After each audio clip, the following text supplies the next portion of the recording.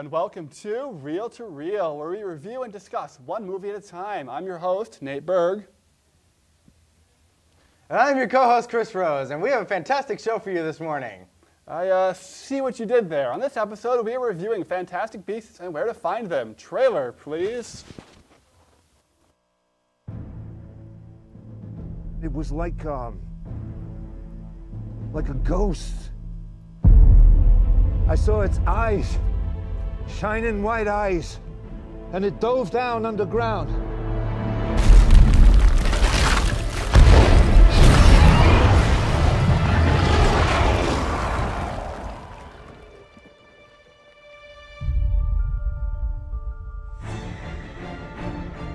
There's strange things going on all over the city. The people behind this are not like you and me. There's a hidden society. It goes back centuries. Yesterday, a wizard entered New York with a case. A case full of magical creatures.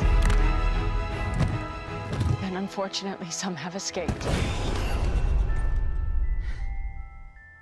Teeny, you brought Met home. That's Mr. Scamander. He's lost something I'm going to help him find.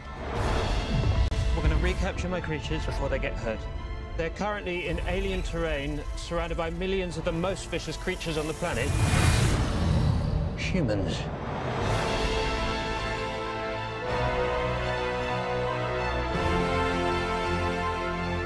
Magical beasts are terrorizing no-magies. When no-magies are afraid, they attack. Contain this, or it'll mean war. Put this on. Why would I have to wear something like this? Because your skull is susceptible to breakage under immense force.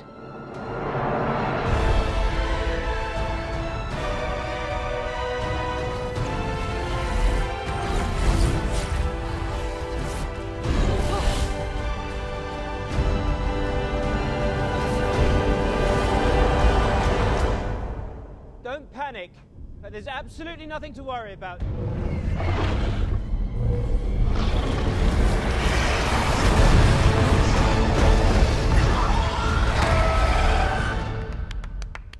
I want to be a wizard.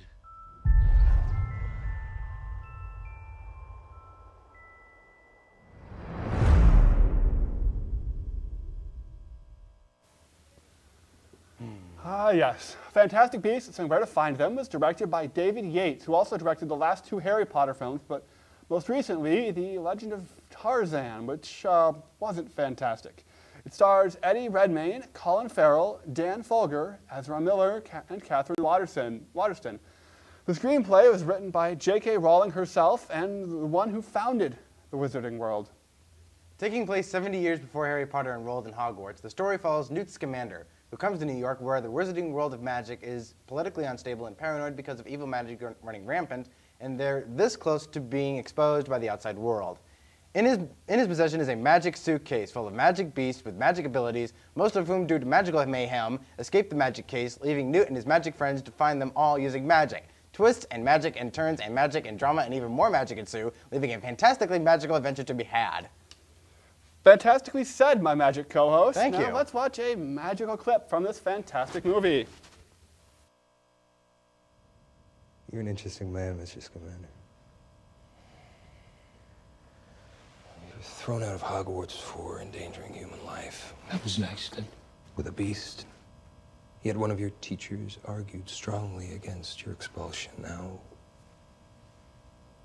what makes Albus Dumbledore so fond of you?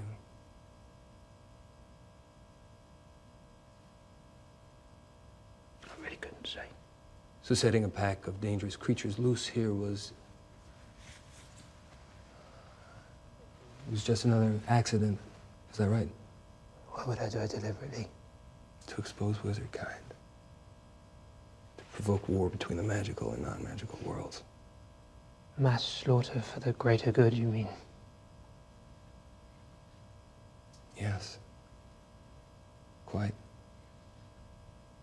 I'm not one of Grindelwald's fanatics, Mr. Graves. And welcome back! This clip gives us a great sample of the main characters in this film. It does. We see Newt Scamander, played by Eddie Redmayne, the protagonist, and a klutzy Hogwarts dropout who makes a living hunting magical beasts and writing about them. His mistakes caused him to meet Tina Goldstein, played by Catherine Waterston, a failed investigator in the Magical Congress of the United States. Newt's misadventures also dragged in a non-wizard, Jacob Kowalski, played by Dan Folger, into the world of magic. And as the antagonist, Colin Farrell plays Percival Graves, Director of Magical Security for the Magical Congress. There's a lot of magic in this movie, folks. These characters are all well developed and backed by a great cast of secondary characters. Yes, the supporting cast really does help the story, filling out the world around the main characters. And on world building, they did a great job expanding the Harry Potter universe, but not losing the viewer as well. That I like. But I can't help but worry that an already giant universe has only gotten bigger. I'm hoping the next 4 films don't continue this trend. It's time for a commercial, and we'll be back after this message from our sponsor, Hennepin Technical College. 3, 2, 1. With what's happening today with smartphones, everybody has the ability to shoot video. But not everybody has the ability to edit that video and communicate a thought and idea in a professional way with high production value. That's where we come in.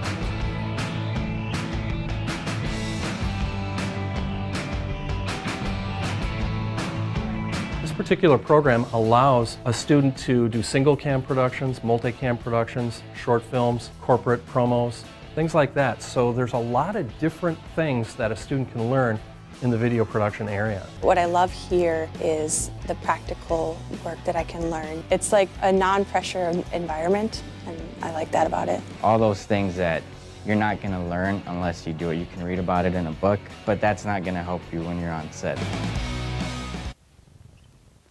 Rich is so handsome, isn't he?